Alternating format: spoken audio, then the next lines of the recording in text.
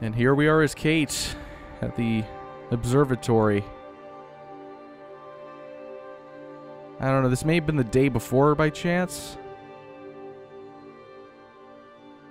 I suppose that's possible.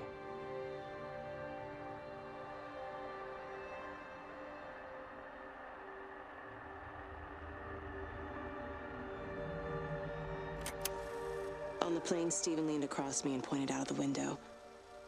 "Down there," he said. "That's home." But all I saw were patches of color. I don't think until this moment that I understood that one could contain the other so completely. That's real deep.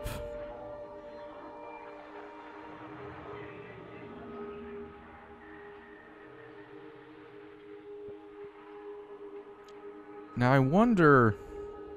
Yeah, because, I mean, we can't really have any sort of interactions. We're the only one here. So, I'm probably just going to be stuck with just listening to a bunch of tapes and logs, right? Not that I'm complaining or anything, I'm just kind of guessing. The fuck?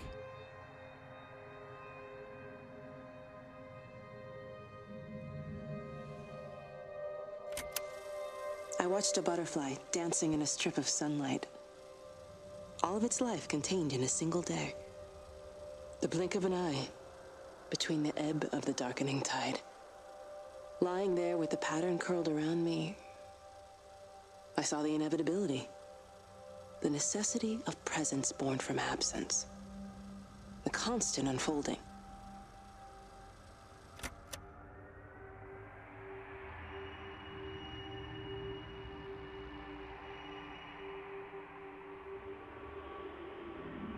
Probably have to go upstairs and check this one out. Wait, no, this is the main one, isn't it? Ah, I don't know. Fuck it, alright, I'm just gonna climb the stairs up this one. I'll get them all eventually.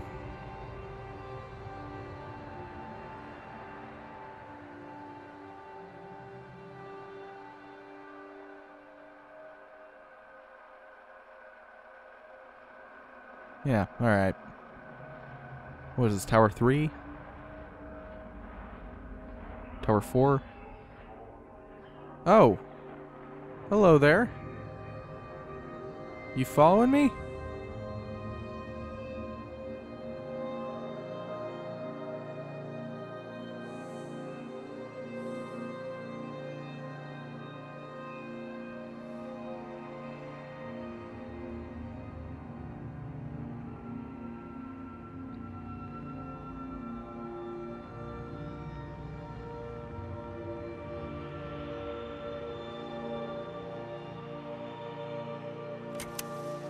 I know it didn't mean to hurt any of them.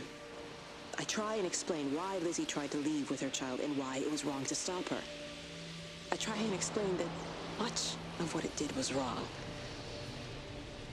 It shows me Stephen and Lizzie together. And I'm happy for them. Frank walks his fields with Mary.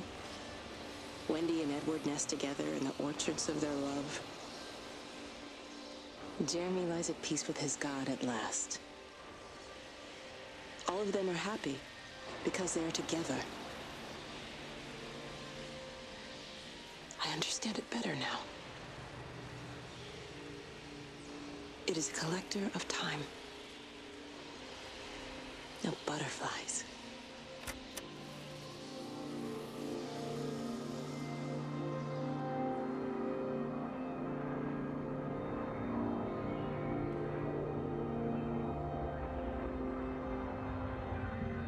I would say something if I could think of anything to reflect on, but honestly, I just don't.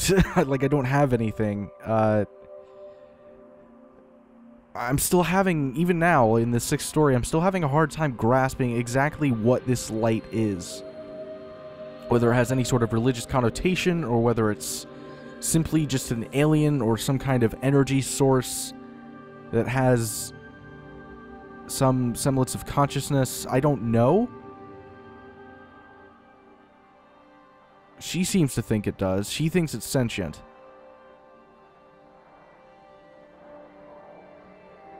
I don't know.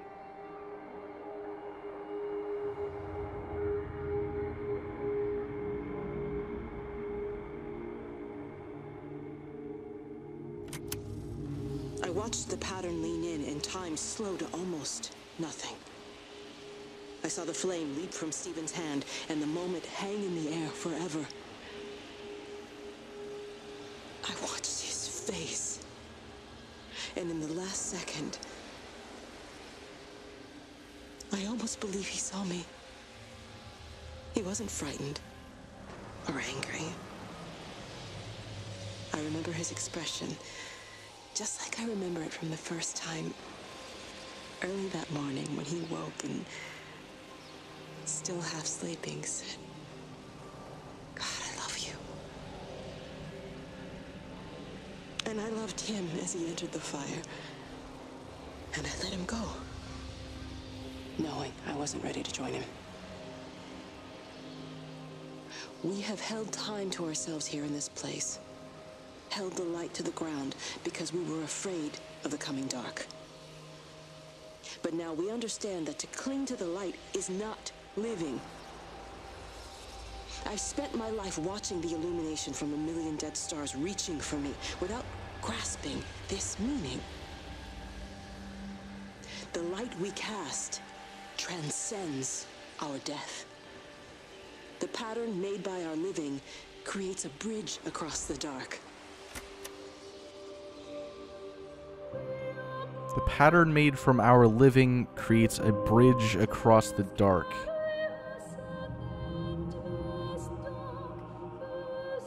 Huh.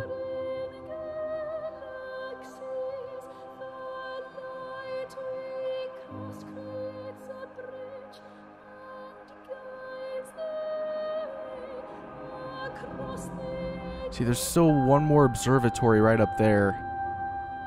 And then there's this. Well, actually, there's more than one. There's two, actually. I was mistaken. This one is very strange. It reaches out from the shadow of the tower, across the observatory, over the valley, and consumes the world. Everything is light now. Everything has come to rest. The world is scored by the traces we carved into it. Our presence is everywhere, the bridge joining our stories. This world existed before we came to it, and it will continue without us.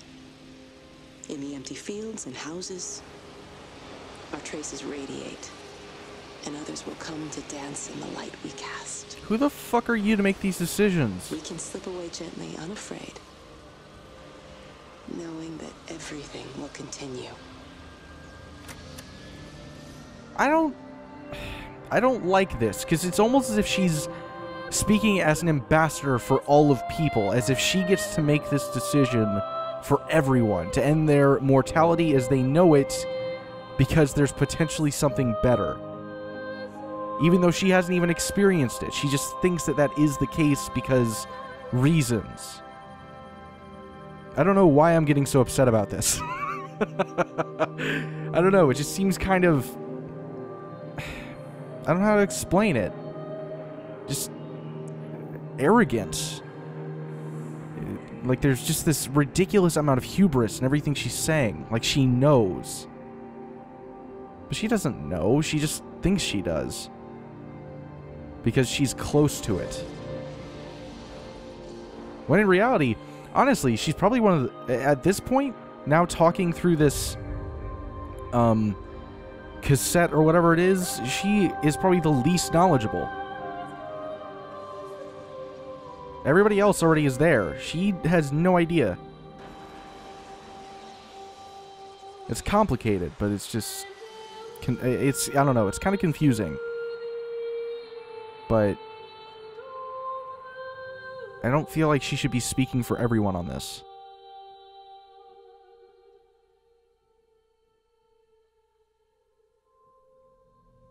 Oh, where are we?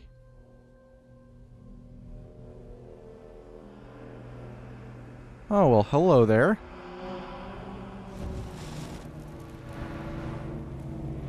I'm gonna... I can't. Okay, I gotta maneuver this first.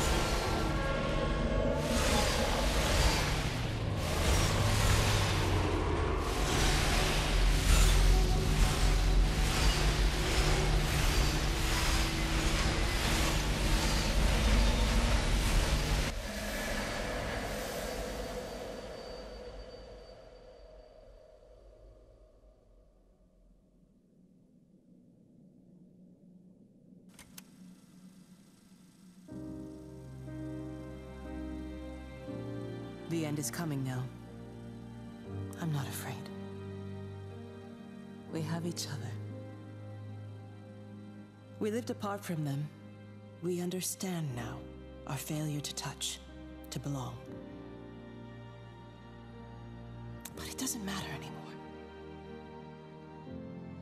Everybody is gone, and we will join them. We are born apart, driftwood on the banks of an endless dark ocean, and we will be carried away by the swell soon enough. But in between, in the single day of living, that dancing in a strip of sunlight, we can find what we miss. The love that makes us whole. The imminence. Everybody found their other. This pattern is mine.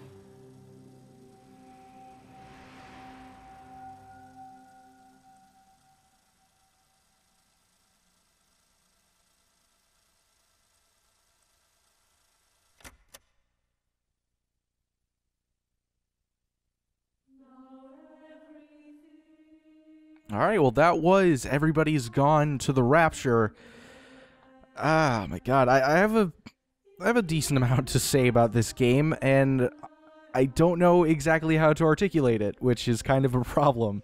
I like the game when it comes down to it. I enjoyed the story, and I enjoyed the voice acting. I really liked that each person, or almost every single person in the game, each character had such a distinguishable personality that you were able to identify them early on. Like, none of them had any sort of visual characteristics. They were all just lights.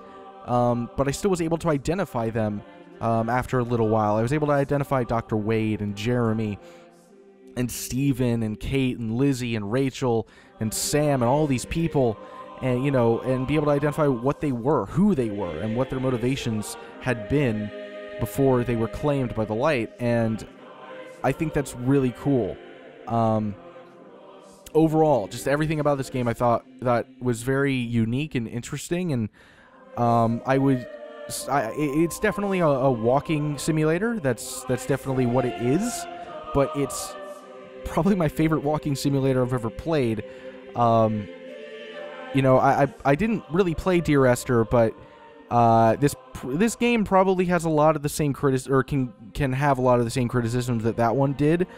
But, you know, not every game is for everyone. You know, some people don't like playing first-person shooters. Some people don't like, role-playing games and stuff like that. Everybody has their preferences and what they enjoy. What I am not too fond of is when people, like, look at something like this and they scoff at it. It's like, that's not really a game. I mean, maybe not definitionally. Possibly it isn't. I mean, I don't think that we really have an actual certain definition of what constitutes a game, but even if that isn't the case, that doesn't really mean anything, does it? Like, even if it's not actually a game, so the fuck what? Who cares? Like, does it matter what you call it or what it is defined as? What matters is if you enjoy it, and what matters is if you found it to be an interesting piece of entertainment, no matter what medium it's transferred through. I don't know. I just feel like a lot of people get all uptight about that stuff and really just overanalyze it to the point that it's completely unnecessary. And I don't know. Like, I enjoyed this. I thought it was fun. Or not really fun. I wouldn't say fun is the right word, but just interesting. And and enjoyable. I'm gonna wait here for a second to see if there's anything after the credits. Nope, just more credits. Okay. So yeah, that's just sort of before I get into what was actually inside of this game itself. Just speaking of walking simulators in general, just giving my opinion on that. But furthermore, when it comes to the story in this game, there were definitely a lot of parts that I appreciate. Actually, in all honesty, for what it was, I feel like it was excellent. I mean, I don't have very many gripes about it at all that I wouldn't have about any sort of walking simulator. The biggest gripe that you really could have possibly is that it was going too slow. But at the same time, it's there for exploration. It's not there to go fast. You're supposed to look around and take everything in. That's the point of it. But, you know, at the same time, I was able to find the sort of running, or I wouldn't call it running, but fast walking button about 4 stories in, and that made things go a little bit quicker.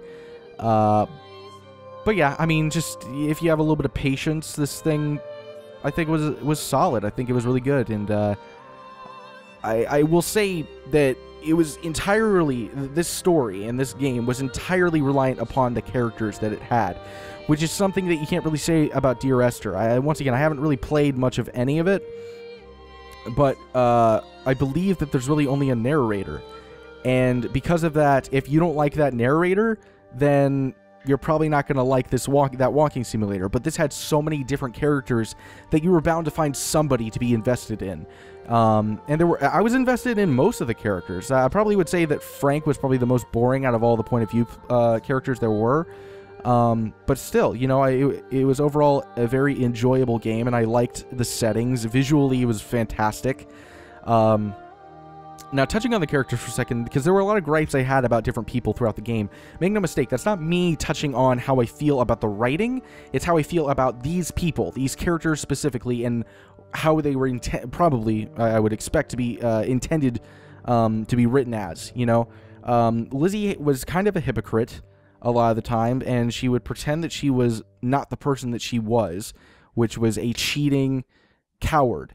When it comes right down to it, those are probably the best words to describe her as, because her husband, Robert, at least the way he was described, was kind of just lacking in any sort of attentiveness. He wasn't a very caring husband, I suppose, but there were never any sort of references to him being abusive or cruel or anything like that. He just was kind of lazy. And Lizzie decides, instead of talking to him about this and telling him that I know that he's drinking again, I'm just going to go ahead and cheat on him and then leave him. Because, you know, that's the way you're supposed to do it. Like, no, be a fucking adult and talk to him about it. At the very least, give it a shot. You know, and that kind of thing bugged me. And Steven was an asshole to everyone. He was always rude and unkind, and that made him a not very likable person when it comes down to it. But I do believe that despite that, his intentions were good. He wanted to help, or he wanted to, at the very least, prevent bad things from happening to people. Clearly, that's his entire objective, until the very end, where he had to call in an airstrike. But that was more so just, you know, for the greater good scenario. It wasn't because he wanted to kill these people. It's because he wanted less people to die, basically. Then you have somebody like Frank, which I've already touched on. He didn't really have anything that bugged me, but he didn't really have anything that I liked about him either. He just was kind of there. Yeah, touching on Wendy, once again, she was kind of like the nosy, busy, or not even really nosy, but just kind of a busybody who had her opinions on everyone. She loved talking about people and how she felt about them, despite not even knowing them. You know, Jeremy's a perfect example of that. Probably the nicest person in the entire game, and Wendy seems to dislike him 'cause reasons, until she finds out that he is a compassionate human being, and then she starts to like him. But, you know, she was encouraging Liz and her son to both cheat on their spouses because she likes him better when she's with Lizzie. So it's not about what you like, it's about what he likes, you know, and maybe had you not tried to tempt him into doing this, he wouldn't have, and maybe things could have worked out had the whole situation with the light not happened.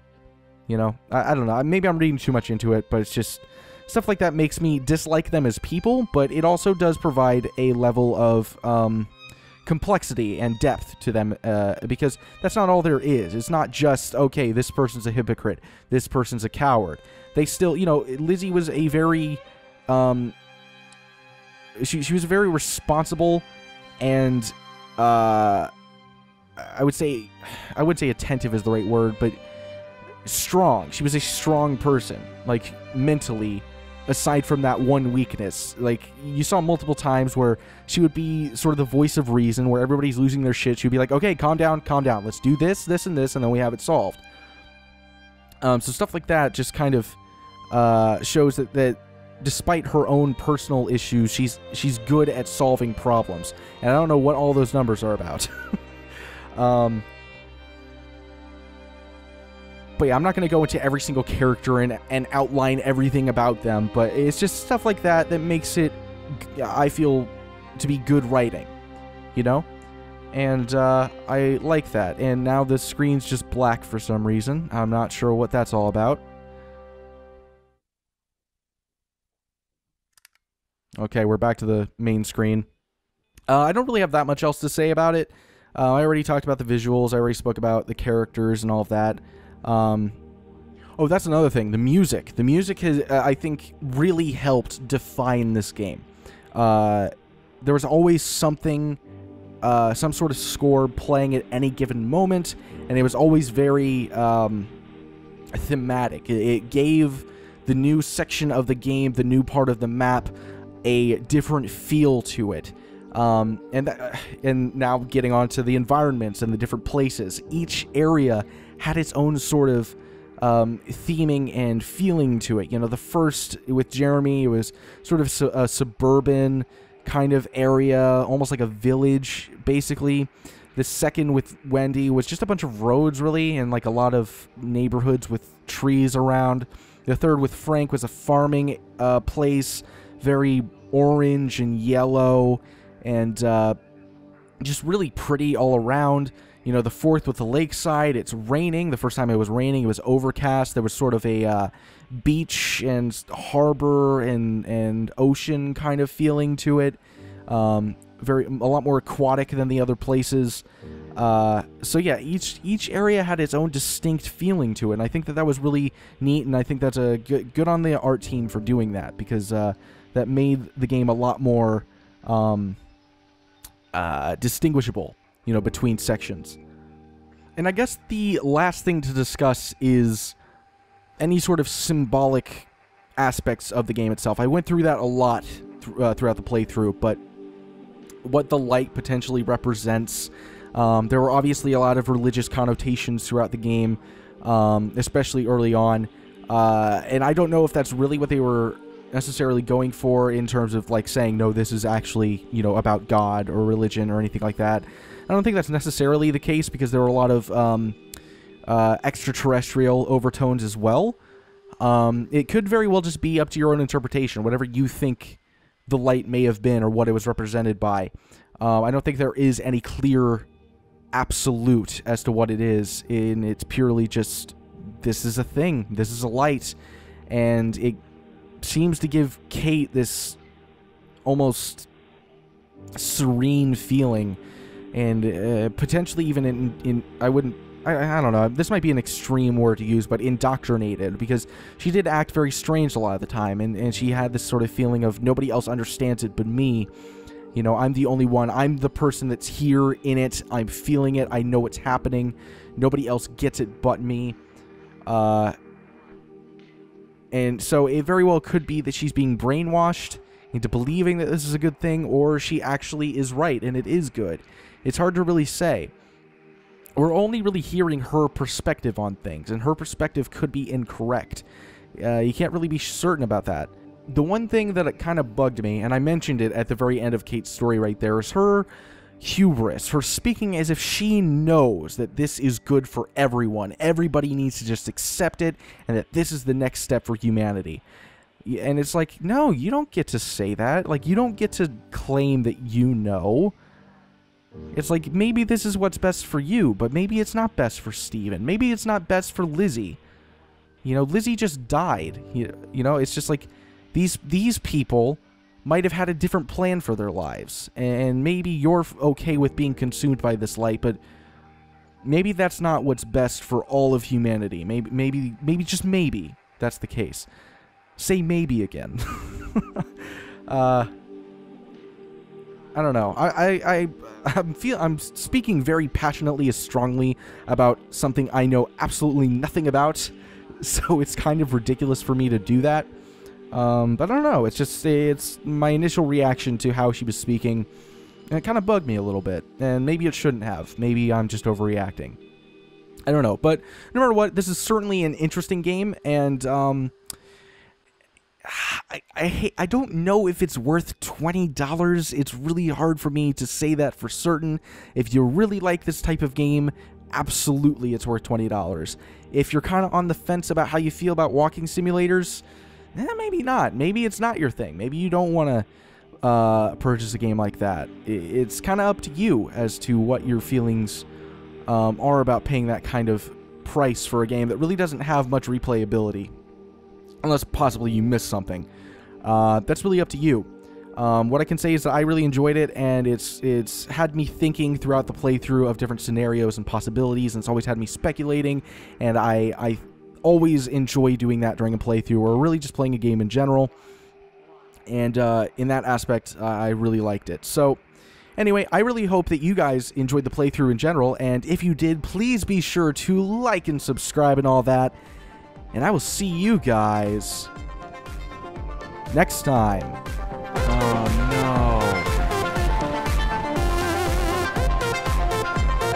no. Whoa, is that the end of... Is that seriously the end of Steven's story?